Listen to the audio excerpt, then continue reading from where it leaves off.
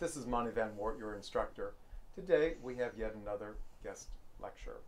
Today we have Stacy Barnier, and Stacy is the manager of Employee and Labor Relations. Let's first meet Stacy and have her tell us a little bit about herself. Hi everybody, I'm Stacy Barnier and I'm the Employee and Labor Relations Manager on campus. I have been here with the campus for a little over a year now, and I came here from the city of Corona, and prior to that the city of Newport Beach, along with the community college district in the area. So I have several years of experience in the public sector and also some private sector experience prior to that. Excellent. Thank you very much, Stacy, for that introduction.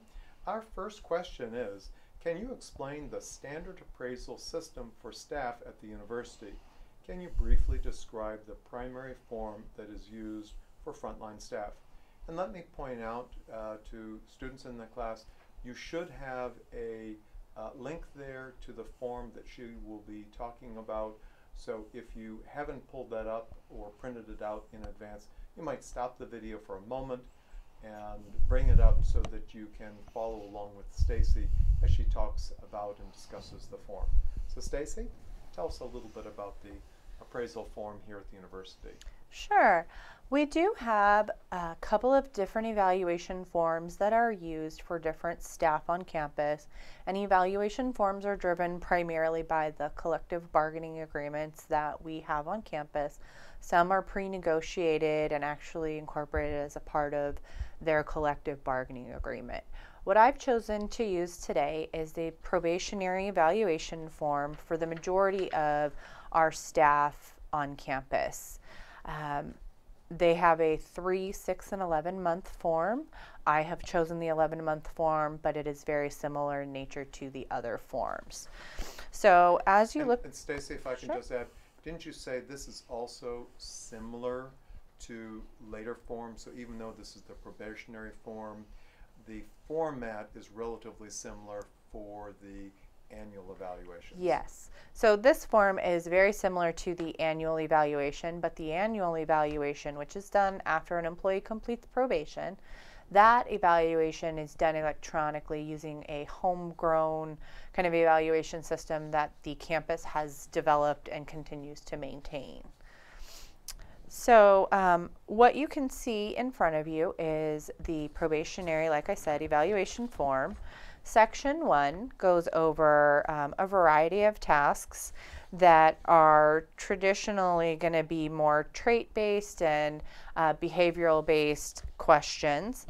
You can then look at 1 through 16. There's a variety of things there that will be checked. And each section is going to be rated either unsatisfactory, needs improvement, satisfactory, very good, or excellent. There are some that may not apply based on the job that somebody might have, so a supervisor or manager can also check that box in the event that that doesn't apply to that job. If you look at section, the small chunk of section below for employees responsible for supervisory duties, those are going to be primarily results-based things that are going to be evaluated 1 through 10, same thing. They'll use the same rating scale and mark off those that do not apply.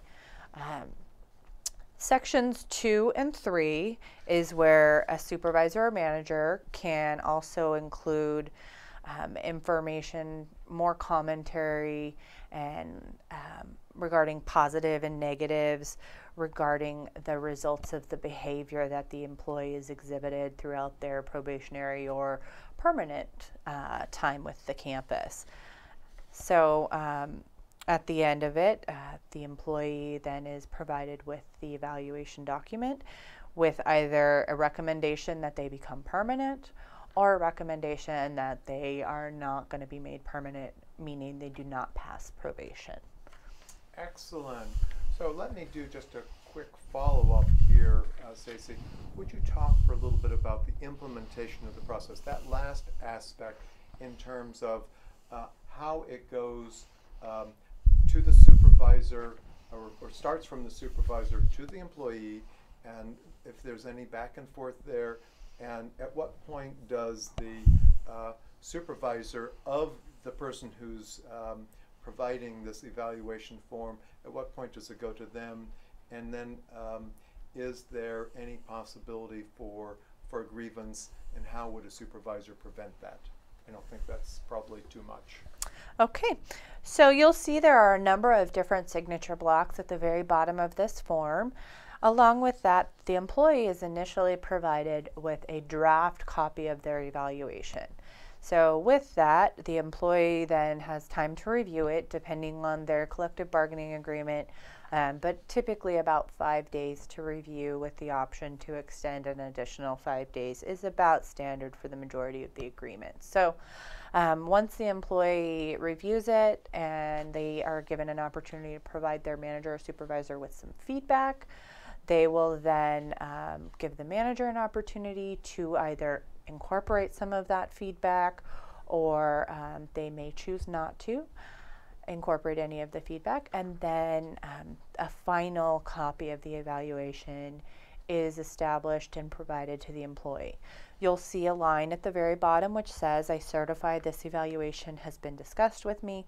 My signature does not necessarily indicate that I agree with the evaluation." So the employee is essentially signing that they've received it and that the evaluation has been gone over with them.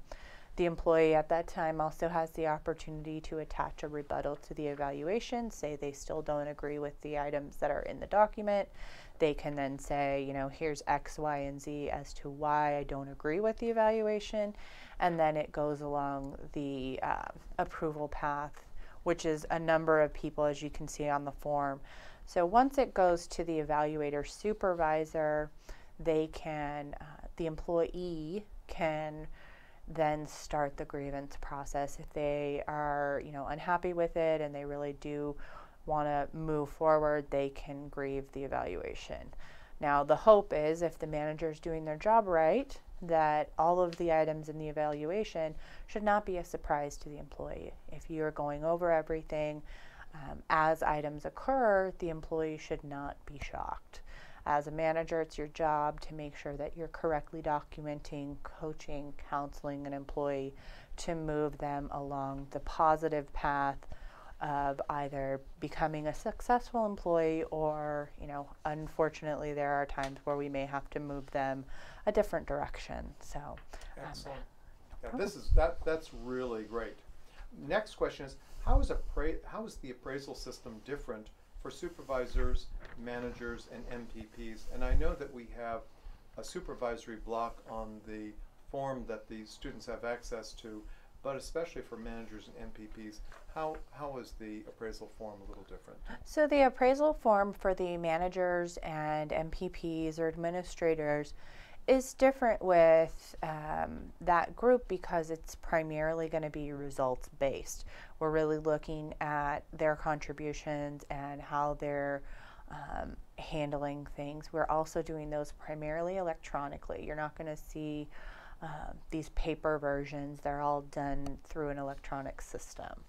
But more results based. But definitely more results based. Absolutely. And then our final question is, appraisal systems are something that everyone loves to hate doing and experiencing. How well do you think that we are doing here at CSUSB with appraisal, and why?